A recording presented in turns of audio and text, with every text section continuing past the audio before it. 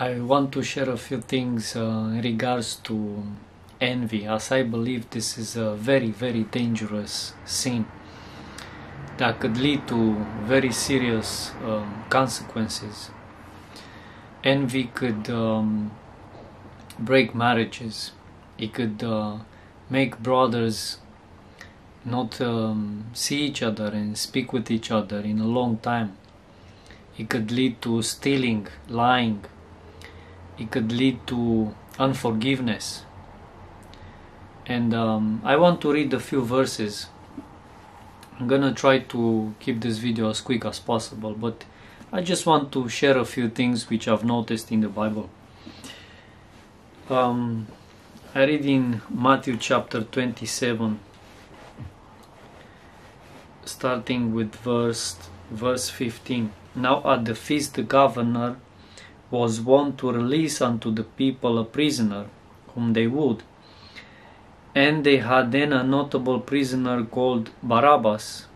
Therefore, when they were gathered together, Pilate said unto them, Whom will ye that I release unto you, Barabbas or Jesus, which is called Christ?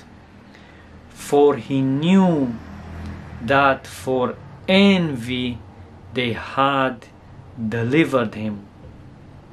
I also want to read the next few verses just because I think they're very, very interesting and important. When he was set down on the judgment seat, his wife sent unto him, saying, Have thou nothing to do with that just man?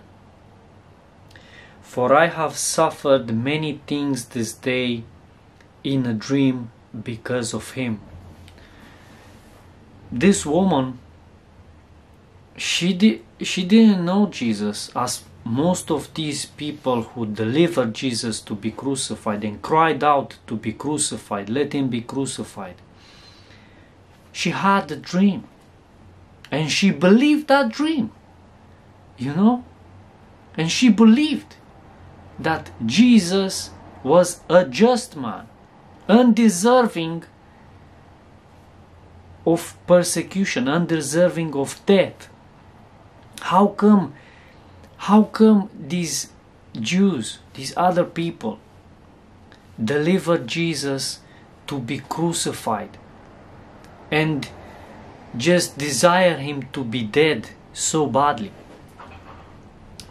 Because Jesus had done so many wonderful works to them, and Jesus healed them. He provided food for them. I read in John chapter 7, verse 7.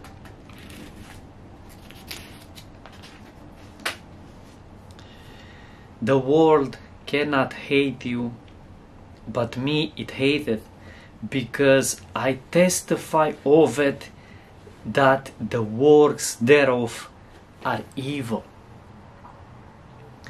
This is why they hated Jesus, because Jesus was different.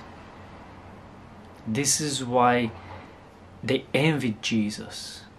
Although he helped them so much, although he had done so many wonderful things for them, he didn't partake in their evil works. Even more than that, he exposed them. This is why they envied Jesus. Remember Joseph. Imagine little Joseph, sitting around his father, and his father asking him, well, how was your day today, And he would basically tell him the truth and tell how his brothers were unfaithful to his dad, and I believe this is most likely why they hated him, and I believe it was because he was different from them. He didn't partake in all their evil works, rather he was faithful to his dad. And this is probably why his dad had favored him. You know, another interesting thing which I noticed that I want to share is I don't have much battery left, but I think I have enough to quickly share this as well. In the beginning of the video I read from Matthew chapter 27 in regards to, you know, when Pilate asked the people to release Barabbas or Jesus. So this was chapter 27, but just a chapter prior,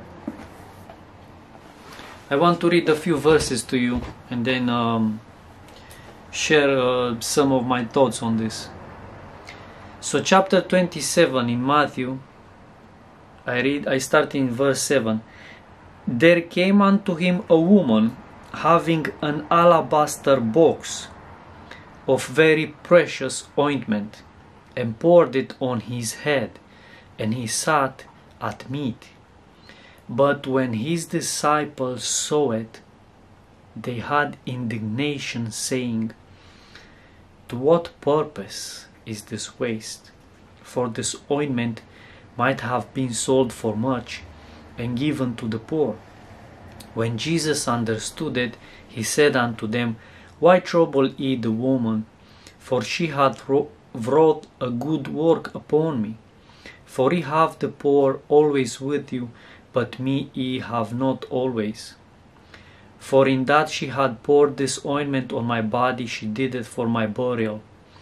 Verily I say unto you, wheresoever this gospel shall be preached in the whole world, there shall be also this that this woman hath done, be told for a memorial to her. Now, before I read the next verse, I just want to mention that another gospel says that it was Judas Iscariot who said, why waste this ointment?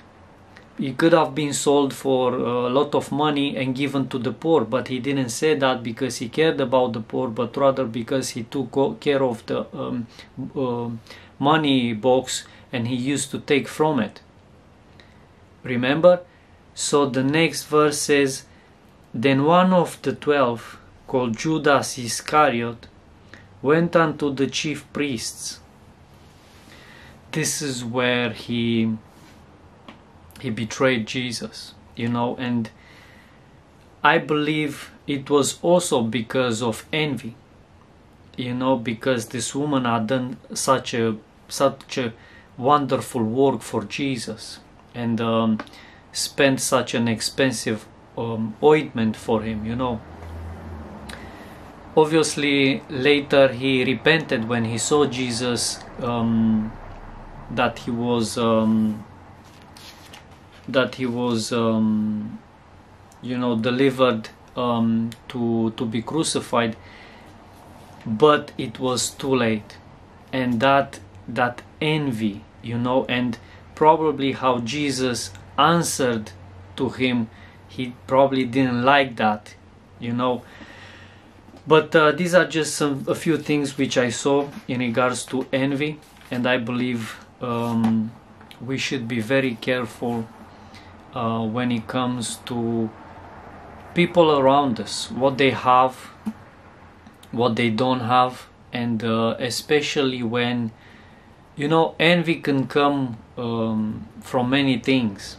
It can come from material things, but it can come from spiritual things, and I think this is extremely dangerous.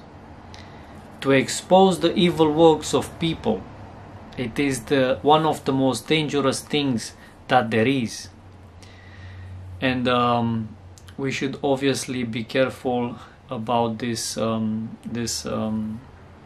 really bad sin, not to fall into it, because it could lead to serious consequences. My Jesus bless you.